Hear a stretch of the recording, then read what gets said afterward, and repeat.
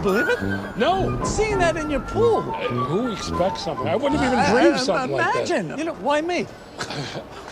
Why you? What's in my house? Hi. Hi. Welcome to Netflix. Larry David, Jeff Green to see Don Winston Jr. Great. Just give me one sec. Don Jr. Don Jr. Yeah, Don Jr. How do you have a name like that? Must be horrible.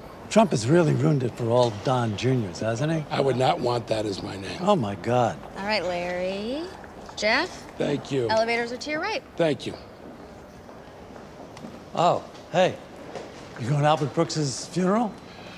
I have no choice. Who throws a funeral for themselves while they're alive? He does. And I have to speak. He's asked me to speak. No. Yeah. No. Yeah. Oh, jeez. Yeah. All right, you ready for my pitch? Yeah. The show is called Young Larry.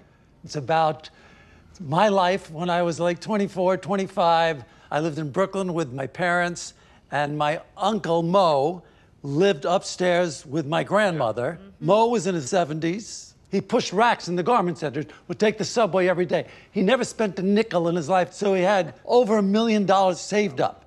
So one day, Uncle Mo comes up to me, and he says, I'm moving into the city, and I want you to live with me. And if you live with me, I'll leave all my money to you. Wow.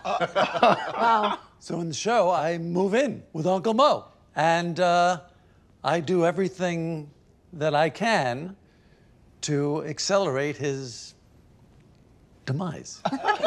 So, how does he try to kill him? Subtly, you know, like giving him terrible food to eat, Reuben sandwiches, you know, making him climb up 6 flights of stairs, telling him the elevator's broken.